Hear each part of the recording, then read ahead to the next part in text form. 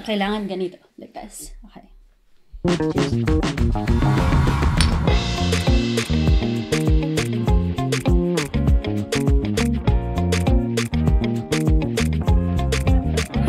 Hey!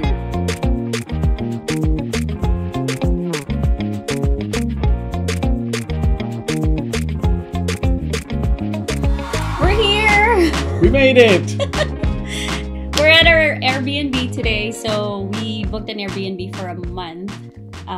So it's been a little bit crazy, so we haven't done a lot of videos. So we're gonna try to see if we can power through and do a few videos today.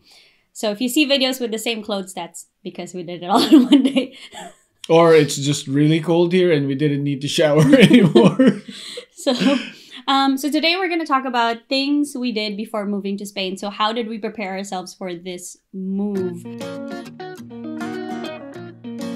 The first thing we did was to take Spanish lessons over the summer. So we enrolled ourselves at Cal State Fullerton. And at that time, it was a Zoom class, so it was perfect. We did 4 days a week from 6:30 to 9:30. Typically, the class ended around 8:30 or 9. But it was pretty intensive. We did have to talk and we did have to participate. It wasn't just like the professora talking. So shout out to her for helping us. She was so excited when she found out why we were taking classes. So yeah, it was the first thing we did, and I got an A, I think. Yeah, you got an A. Yeah. You got an A? Yeah. I got an A minus. I don't know.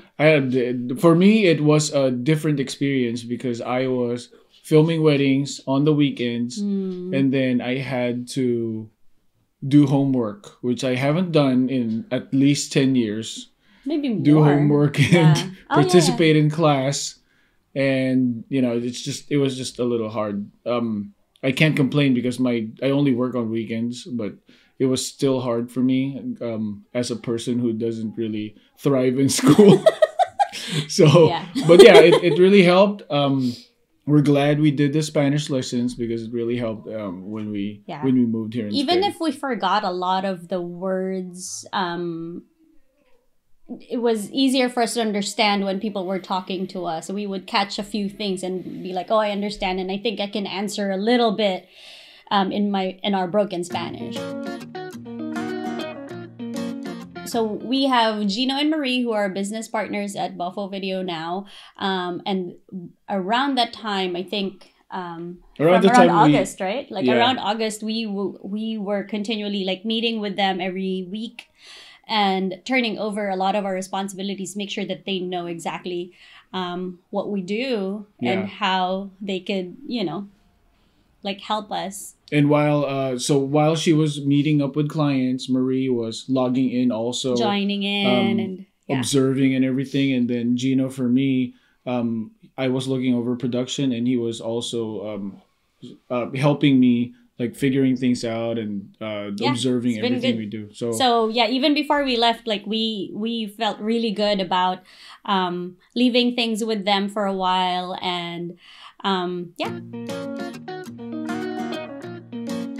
The third thing we did, at least for me, that was really important was to get, because I have maintenance medicine. That's not really a big deal, but I made sure that I got more than supply. a good amount, because we didn't know if, when we get here, if there's a medicine that's the same, or if I needed to take care of paperwork first before I got to see a doctor. So I made sure I got those things, and we got the boosters and we got flu shots as well. So we wanted to make sure that, for the first few months, we don't get sick here as much as possible. So yeah, that was something that we also had to check off our list. Once we got approved for the visa, that's when we started looking at when do we really want to move. Initially, I wanted to move before Christmas because I knew it was going to be busy.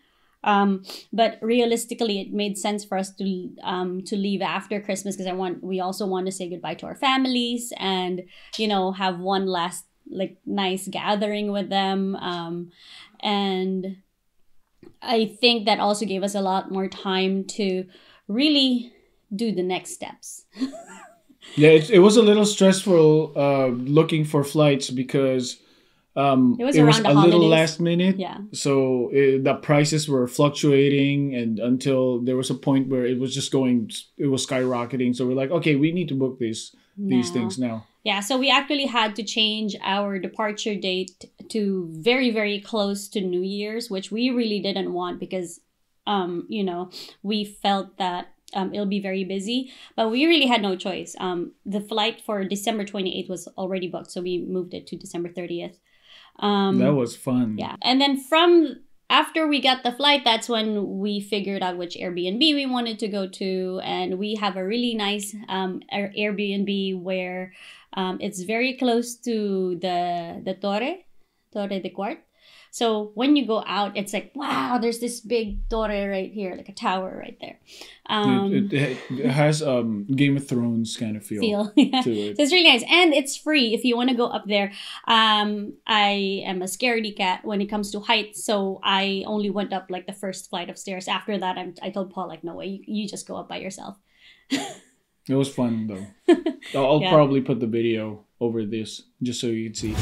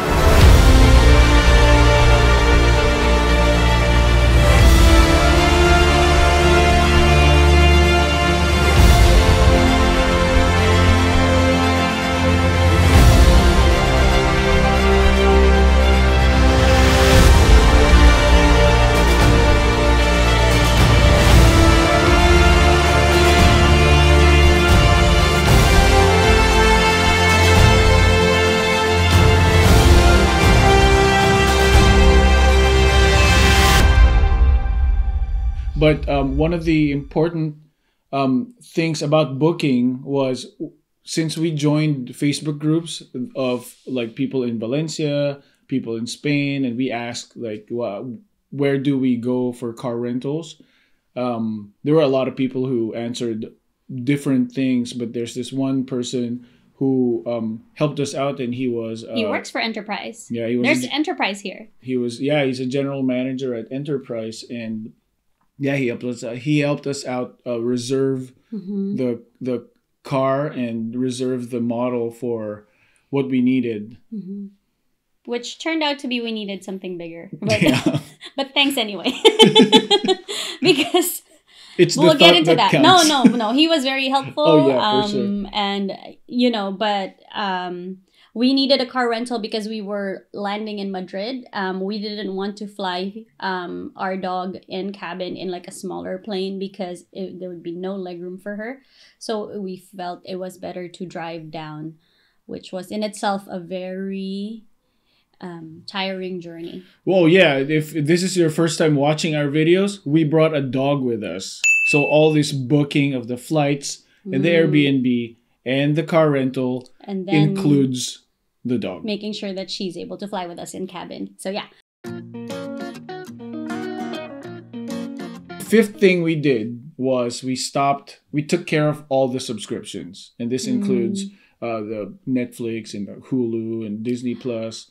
And then we also did the homeowner, no, not the homeowner, the renter's insurance and our car insurance because we sold our cars. All of those things. Yeah, we froze our credits. Yeah, we froze our credits. We canceled some of our credit cards that we know we probably won't use anymore. So we closed those first, and then yeah, that's it. So you have to do that before you leave. Don't forget. After that, so once we found our definite date, then we kind of had to work our way backwards of what we're gonna do. For example, porting the cell phone numbers. So we wanted to keep our old cell phone numbers, and we had a postpaid plan. So what we had to do was port that to Google Voice while we were in the US. And we can go into a more intensive video of that. So that was pretty confusing because we had like temporary prepaid numbers for the past 2 weeks, the last 2 weeks of our stay. And so like my mom, like just today said, I'm trying to call you at this number. And I'm like, yeah, that doesn't exist anymore. So it got a little scary. But yeah, we're gonna make a video, separate video for that, because it was just really confusing experience, which fortunately for you guys, we went through all the confusing parts. And she figured it out. So, but porting the number was very important to us because we wanted to make sure that we were able to get text messages or anything like that from any of the accounts that had those numbers. Right. Basically keeping our US line so that when we need to do the two-factor authentication, it's going to be easier. Like once we got here, like I logged into Instagram and the bank accounts, it just sent me like the codes to our old number, and it worked flawlessly. Yeah. So, but it's important to do that while you're in the US. Don't do it here. It doesn't work. Yeah. Before you leave, it has to happen. Okay. How do you choose what goes with you and what you give away or you sell or or I don't know, like donate or throw away, when you've lived in a house for about 13 years. So you accumulate a lot of things over, little trinkets here and there. So that was a lot of fun. We started with the big furniture. So our dining room table, somebody bought it on Thanksgiving Day. So, that was gone. Yeah, I had to text my family, hey, you need to bring your own chairs and your tables because we don't have a table anymore. No, but yeah, so a lot of the big things had to go. But then over time, we also started selling a lot of our stuff, like things that go for $50, $100, $25, through Facebook Marketplace. And then for the little knickknacks that I can sell for $1 or something. So before we shipped it off to Goodwill, we actually we had a garage sale. So I think like 2 weekends before Christmas, we had a garage sale at our house. We posted it on Facebook, like we're having a garage sale. We posted like stuff online and the posts. Yeah. Right? Oh yeah. The lamp posts of our neighborhood. And yeah, we just sold everything for $1 because it was either $1 or donate it anyway. And it made things so easy because we were also able to bring out some of like other stuff that I didn't get a chance to post on Marketplace. I think we had a really good training when it comes to like letting go of things, because my parents have an affinity for keeping things, and we had training because I always tell my parents, hey, if you haven't seen it in a year, if you haven't used it in a year, you don't need it. Yeah. And that's, we have to practice what we preach, right? So we had to like really let go of things and sell them for $1. Paul's sister was actually one of the best customers we had that day because like, I think she bought like, I know she probably paid us well over $30. So imagine $30 worth of like $1 things or $2 things. Which was I'm pretty sure what was more than what she earned that day. Oh yeah, she had a garage sale too, but don't get us wrong, we were a little bit more sentimental when it got closer to the yard sale. But just looking at all these things and all the memories that we had, I think just concentrating on the fact that you're going to collect newer memories and newer things once you move, it's going to be an easier. It was really hard, like filming, because I was filming like everything. The stuff got the house went emptier, like the Marie Kondo, right? Shout out to Marie Kondo. Like thank it for the service, and then like let it go. But yeah, definitely it was freeing as well because then I didn't have to worry about like, oh, do I bring it? Do I not bring it? No, it's gone. It's out of my hands. A lot of the things that we that were still like really good value, but I couldn't really like sell online. Like, let me see. Well, a lot of the things like clothes that didn't get sold, we mailed to the Philippines. So we have, I think I mailed about 3 boxes, and there were still some clothes that that Paul's dad is mailing to the Philippines for his cousins and stuff. I So hope it fits. so like we also thought about like what we wanted to give to our families back in the Philippines. That was important to us, especially since like it's like the last time we would be in the US for a while. So I can't like make a box from here. I don't know. So yeah, just all these things that we had to do, I felt like if we didn't do one of those things, it wouldn't have worked out. Yeah, we probably wouldn't be as like I guess like at peace with our decision once we came here. So because when we arrived here, we were like, holy crap, are we really doing this? Like, we're in a totally different country now. But yeah, it made it so worthwhile to spend time and really think, like prepare ourselves. So it was months in the making. Right. So I think what we would have done differently, probably like sold more things earlier, packed our things earlier.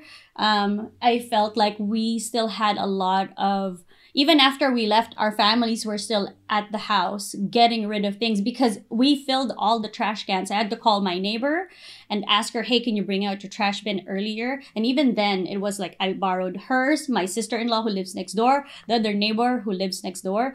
So, like, and we would just run out of time. So I feel that if not for our families, we would have, I don't know what we would have done. Like Christine, our landlady, would have killed us because we would have left all of that. So, but our friends were there. My cousins came over like the day before we left, I think, or 2 days before. And they were grabbing more things that they wanted. And they did that for a lot. My parents did the same. His family did the same. Like, okay, take this, take that, take that. So definitely like it didn't feel like they were robbing us or taking advantage of us. It really felt like they were lightening our load. So we were really, really grateful for that. So yeah, I think in hindsight, we would have gotten rid of things much earlier on, like maybe October.